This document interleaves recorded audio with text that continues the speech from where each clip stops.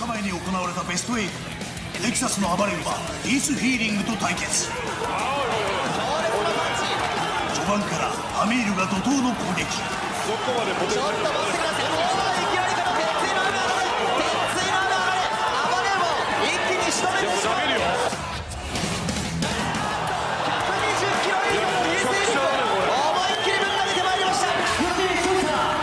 レスリングに続き MMA でも世界王者となるのか。対するはキョードルがその才能に惚れ込んだロシアのサンボエリート、ザ・サンボマスターバレンティン・モルダフスキ。ベスト8でワルシャワの赤鬼シモン・バヨル相手に壮絶な打撃戦。詰めていく、逃げました。そしてカウンター、40秒というところでカウンター。現在怒涛の5連勝。無敗のまま王者となるのか。パワーとパワーがぶつかり合う。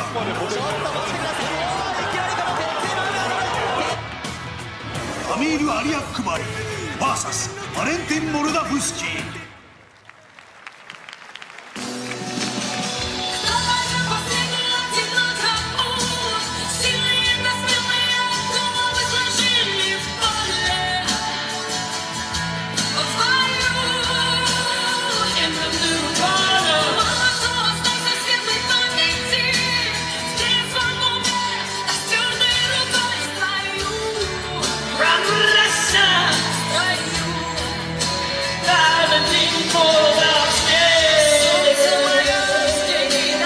From Russia, with fate or love, Valentin Moldavsky making his way to the rising ring.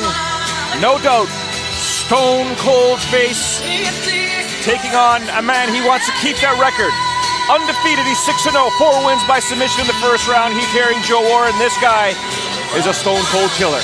You know, I really think this fight's just going to come down to this sheer weight and size advantage. You know, obviously this is like a lighter, this is a light heavyweight fighter fighting a real true heavyweight.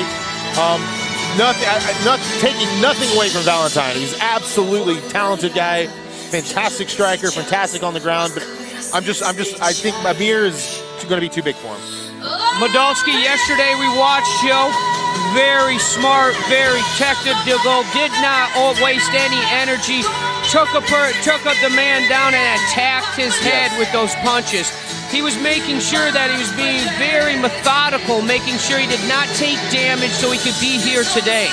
Absolutely. And as you can see to his left, Vadim Nemkov, the alternate in the openweight Grand Prix. Should anything happen to any one of these fighters, Nemkov will be able to step in, but right now Moldavsky has some work cut out for him.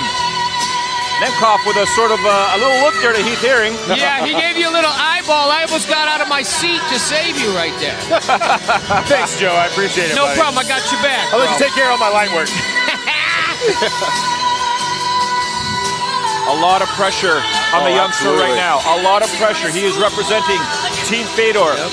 And he knows what is at stake here. He's here. Biggest night in the whole year, New Year's Eve. Exciting.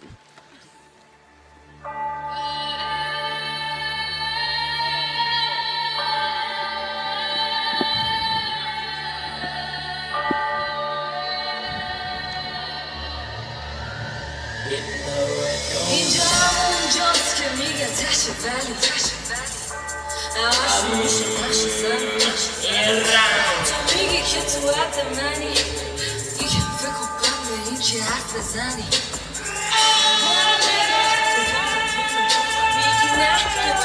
Iranian rap. Farsi.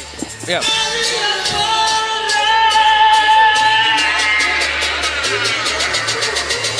There we are, Amir Aliakbari.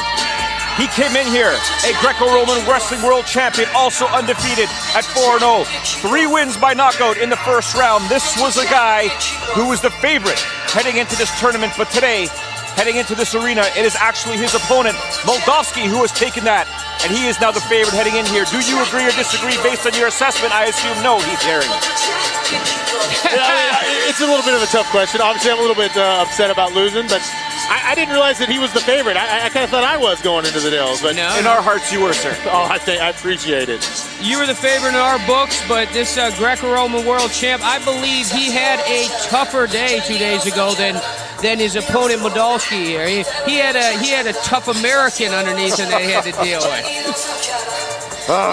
Well, here we are. I'm definitely excited to see what's going to happen. You know, I think the big question is Moldavsky going to try to keep this fight standing up, or is he going to go to the ground with him?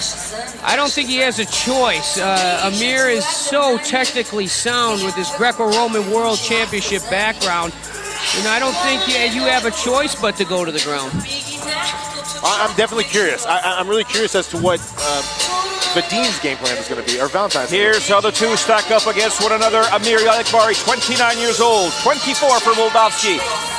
Aliakbari has a 2-inch height advantage, a significant weight advantage. One of these O's has got to go. Absolutely.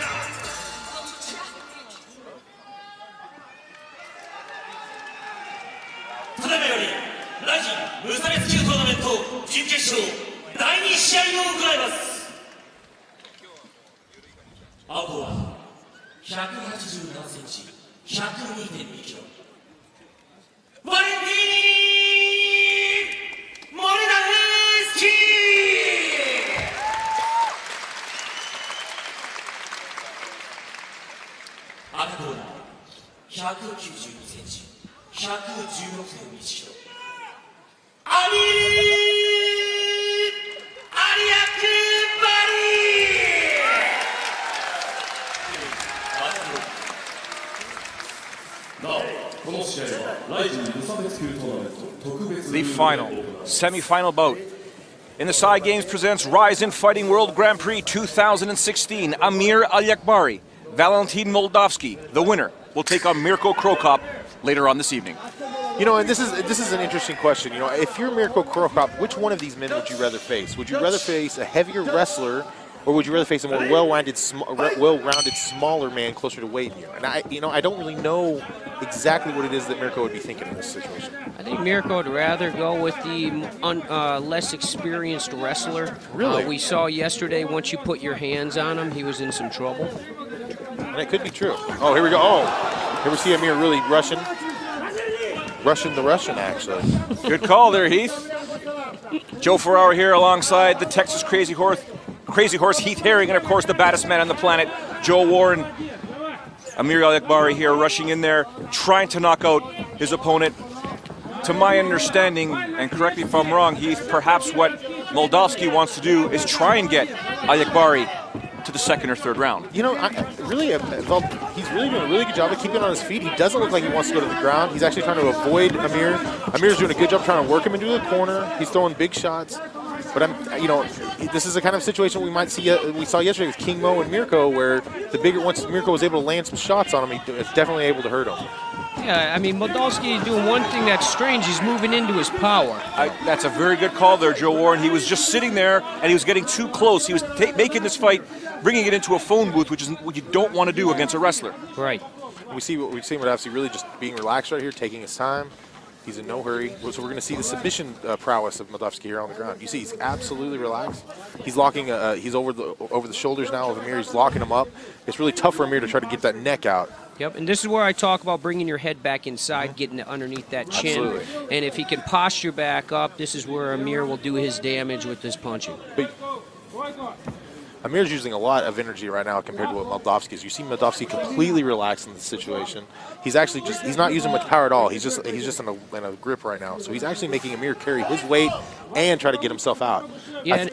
Go ahead. You are right, Amir. Jiu-Jitsu 101, you do not post your hand flat on the mat. And these are situations with a new fighter where sometimes you get into some trouble. And look for the referee here. If action does not continue and there's no submission there, unless you see that gun sign, there's no submission, the referee would stand them up. But Amir is able now to free himself. You know, and I'm wondering if from the fight that they saw that Amir gassed a little bit in the first round, if maybe the idea of Moldavsky is to come out and really tire Amir out in this first round and then maybe turn up the pressure on him in the second. You can tell the coaching here, Joe. You can tell Moldavsky, he's just holding on to him over and under hook, trying to bring him to the body so he cannot create that distance to land those heavy punches. Right. Amir working valiantly to get that left leg free. You do not want him in side control or a mount. Moldavsky does give up his back, though. And we're seeing here, so we're like halfway through the round right now, and we're seeing if Amir's going to start gassing again. Yep. We might see somebody go flying, perhaps. Yeah, that takes a lot of energy, though, from Amir. And you see Moldavsky doing a really good job of getting between the ropes to keep put in that salto position. 3 minutes in your round. Very technical battle here going on, gentlemen. Yeah, and it takes a lot of energy to do what Amir's doing as a wrestler, to keep all your pressure on him, keep that weight down. It takes a lot of energy. That's why you saw him break a little bit with you, Heath. Yeah, and I think actually now that I'm seeing, I think that's Valentin's game plan. I think it's a little bit of a war of attrition. Try to kind of grind him down this first round. Don't get him to do anything too crazy. Just kind of get him trying to gas, and then I think he's going to try to turn up the heat in the second round. We've seen a lot of game plan, right, Joe, from Moldavsky. I think his corner is a very educated big man coaching team. I think this is exactly what they wanted him to do. The further this fight goes, the bigger man will be sucking a lot of oxygen, and we can see it right now. It appears, correct me if I'm wrong, Aliakbari is now beginning to breathe heavy, but he is working. He's got the clinch. He's trying to get that trip takedown. This takes a lot of energy from a wrestler. And if you guys notice, you'll see Moldavsky actually looking up at the Jumbotron. And I think what he's doing is that he's looking at the time. I think he's just it's just a war of attrition at this point. He's trying to make Amir gas himself out. And we're going to see what happens at the beginning of the second round. That's what I was speaking about, is his coaching also, Moldavsky's. You see the hands down by Amir. He looks fatigued, gentlemen. Yep. Hands are dropping. But I'm sure he's been in this position many, many times. It appears like he's it's actually fatigue. backing out. Yeah, you're right. He is backing up here. Moldavsky's footwork. Look at his footwork. We saw this 2 days ago. Started to move. He's now going into the body. Goes to the body with that left kick. Good call, Joe. Oh, and a combination throw by Moldavsky. 20 seconds left in the opening round. Yep. Some blood coming from the nose of Amir Aliakbari. In the second round, I think there's going to be some fireworks. Moldavsky also has Fedor in his corner all the time in practice. There he does it again, Joe Warren. Moldavsky with the right hand, swing, just faking it. What's coming? Is it my left or is it my right? And here again, you see he's just absolutely grinding it out. All right, gentlemen, round one is in the books. Who do you have it scored for? I think I got Moldavsky winning that round first. I think his pressure looked good. I think he was moving well. You seeing Amir hit him with that left hook and come forward. I just didn't see much damage. I saw a bigger man end up getting on top, but not getting the job done. No, I mean here you see, I have to respectfully disagree. I think actually the round would go to Amir. To get the takedowns. I think he landed the most damage. I think we saw Moldavsky actually fighting a smarter fight by actually trying to gas the bigger man out. But I would definitely give the first round to Amir. If you are Mike Swick and you are in Aliakbari's corner right now, what are you telling your fighter? Suck it up. You got to get that air in. Take a relax. The guy's trying to grind you out and be ready. I think be ready for a hurricane coming out at the beginning of this round. And let's not forget, gentlemen, Prokop defeated Baruto in seconds. Exactly. These two guys are now entering the second round, and it could be another long one, perhaps. It could be a short one, but either way, they've expended more energy than the Croatian. Now, Valentin looks a little bit more fresh. Yeah, Valentin's bouncing a little more. We'll see if he comes out, moves away from the power, and makes sure that he does not get into a wrestling match. I think you're right, Heath. I think there you go. You're going to start to see him pick up the pace and really try and fatigue and have Aliakbari make that mistake. But the problem is now he's behind one round. But he's really got to pick up the pace and put some damages now. I think his first reaction was to try to gas him, but now he's going to try to pick up the pace. Combinations, hooks being thrown now by the Russian. Aliakbari responds to his own combination. There's a problem with fighting a heavier man. It's big tank versus little tank. If the big tank hits you, you could be in trouble. Aliakbari's hands are coming down a little bit, though. And it looks like Moldavsky's trying to cross those feet when he throws those combinations, working his angles. Correct. Amir looks flat-footed. Moldavsky looks like he's on his toes. And he's moving real well this round. Now, this is a situation that Amir obviously wants to be in a lock-up position. Oh, Moldavsky, and we see Moldavsky really putting on the pressure this time. Oh, he needs to get out of the corner, though. This is he throws a right hand. Fantastic straight right. He is getting out of dodge, working those angles, sticking and moving here. Yeah, Moldavsky's really picking up the pace now. Moldavsky maybe go to the body a little bit here. Drop his hands, Amir, a little bit. Amir go for the takedown. That's exactly nice what Amir Aliakbari wanted. Yeah, this is not the position that Moldavsky wants to be in. The bigger man on top. We are only a minute 15 into the second round here. This is Moldavsky's power position. You know, Moldavsky looks like he's trying to. Actually, I was trying the exact same move last night. Amir's way too good, though, I think, to get caught in that position. And we see Amir want to take the takedown. Nice little leg trip. Keep it on top. Let's not kid ourselves, though. Moldavsky has a sambo background. Absolutely. Those legs can be grabbed at any one point in time. Yeah, he's got a sambo background, but he's got a big, strong Greco-Roman world champ on top of him that understands hit pressure. Right. Now, but you see Moldavsky looking up at the clock again. I think he's ready to start turning up the pressure. But he's got to get the big man off his back. We're seeing Amir. Oh, yeah. He's going for that Kimura again. And you saw him reaching down for the leg right there. Gotta love the referee. Stop, don't move. Don't move until I tell you to move. He's a big dude himself, Heath. Amir wants to stay right here. Double underhooks, pressure into the side of this ring. It's a great position for him. He's going to step around and then end up bringing Moldavsky to his back with a body lock if he can. He just lost that. Now they're in an over and under position. He's digging that underhook back to a double underhooks. This is a very safe position. Go back to muscle memory. It's a wrestling move. Especially for a Greco guy.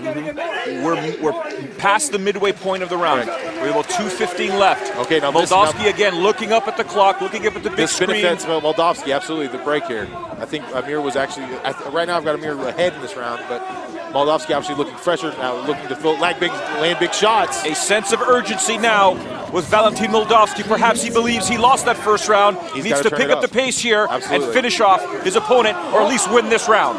Yeah. Do you agree Moldavsky should maybe start that front leg kick? I think it's a little bit late now to start the front leg kick. Okay, you think it needs to start early in the round? You absolutely have to start working on a leg and hurting it. It looks like Aliakbari is loading up for something here. He wants to get there. It is the knee there. Moldavsky felt that there. Oh, nice left hook. It's the night of the knees. And really, this is just where you see weight taking, weight making the difference in the clinch. Now, Moldavsky's doing a fantastic job of moving on the outside, and Amir's really dropping those hands. He's got to be careful. We saw a little bit of Moldavsky now with the double underhooks. Absolutely. Tried a foot sweep. He's going to an over and under clinch. Yeah, this doesn't benefit Moldavsky. I don't know why he's clinching. He needs to stay on the outside and try to land shots. You are completely right. He needs to dig underhooks here and go back into a double underhook. There we got Amir. He's going to go for the double leg. Now he's going to go into a single leg. Gets the takedown here. Less than 1 minute to go in the second round here. Side Games presents Rise in Fighting World Grand Prix 2016. Amir Aliakbari. He was the favorite coming in to this tournament. Moldavsky took that away, but it's Amir right now controlling his Russian opponent. Yeah, and really Moldavsky's either got to get a submission or a knockout here to win the fight. He's got 35 seconds to do so. Referee's calling a stoppage here. Or asking elbow. Oh. He elbowed. I mean, remember, no elbows allowed in the tournament bouts. It looked like a forearm to me. Now this absolutely benefits Moldavsky. This is it. There could be. Will there be? Is there a foul? A yellow card here? I think it was the elbow. Not allowed to throw an elbow. Okay, now this changes things considerably, gentlemen. Yes, I believe I didn't think there would be a third round. He's asking him to go to a neutral corner. It looks like there could be one. 30 seconds now. The doctor has checked on Moldavsky. The referee has stated you are not allowed to throw an elbow. Is it a point deduction or was it just a warning? The best thing that could have happened. Oh, and a body shot on the left hook. Absolutely. This is it. Moldavsky can win. This is his chance to win it now. Yep. 24 seconds to go. Head body hook, head body hook. He's going up and down the ladder. And Amir has got to keep those hands up and come out now. He's losing this. Moldavsky needs to also move in, throw those elbows. Well, you can't throw elbows. 10 seconds to go in the second round here. Oh. And a great punch landed there by Aliakbari. Just missed. Beautiful action here. Superman punch, overhand right. Again, here it comes. Oh my goodness. We go to the judges' scorecards. It looks like here Moldavsky may have pulled off the second round. Do you believe it was Aliakbari? It could be 2-0 Aliakbari. It could be 1-1. It could be 2-0 Moldavsky. Was there a point deduction by the referee? That's my question. I don't believe. Let's take a look Here's here at the replay. Left hook, overhand right, pressuring into him, finishing the single leg. He's grabbing onto the ring. The ref keeps slapping. I wouldn't be shocked if we get a third round, gentlemen. I wouldn't be shocked either. Amir is visibly... Yeah, I think it's going to be a third round. Oh, Amir's exhausted now. He's exhausted. The referee is asking both of these gentlemen to get in here, to come to the middle of the ring. If we go to a third round, it absolutely is in Valentin's... Moldavsky's still on his stool right now. They're icing him down. They're getting him ready for that third round. Yep. If there's going to be a third round. We don't know until right now. We're about to find out. Survey says...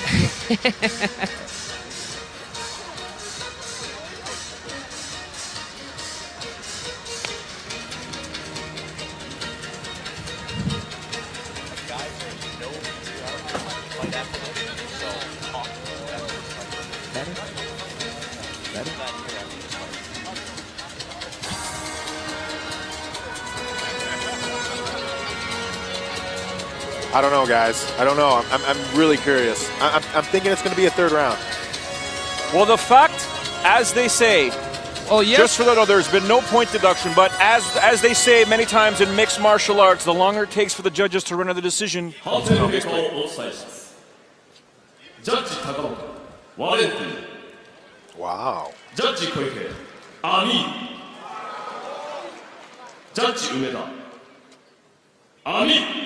Wow, split decision. Amir Aliakbari defeats Valentin Moldavsky, and he moves on to the finals to take on Mirko Filipovic in the final tonight at Sai Games presents Rising Fighting World Grand Prix 2016. The belt will be wrapped around the waist of either an Iranian or a Croatian. Yeah, I was conflicted with I wasn't sure what was going to happen right there. Yesterday, same situation, Joe, happened with Heath. I swore there should be a third round, and there wasn't one. So today, again, it happened again. So I have to agree with the referee or the judge's decision there. I definitely think Amir won both rounds. I think Valentin did a fantastic job. Here we see Amir with the single leg takedown. You know, Valentin, I think he just gave up that first round, which I think ended up hurting him. He forfeited a round trying to get Amir tired, and then he just wasn't able to come back and capitalize in the second. Once again, I think, Heath, you're right. The weight, the size advantage won that fight for him. Oh, 100%, 100%, undoubted. This is why one of the toughest things to do in the world is come over to Saitama Super Arena and win the open weight tournament. All right, Heath Herring, thank you very much for joining us. You've got some stuff to take care of, but we will see you later on this evening for the finals. Absolutely. I'd love it. Thank you. There we have it. Joe Warren, a spectacular semifinal with Amir Aliakbari moving on to take on Mirko Filipovic. But up next, we have Hayato Mahasakurai taking on Wataru Sakata in a bout that many of the Japanese fans here know all about.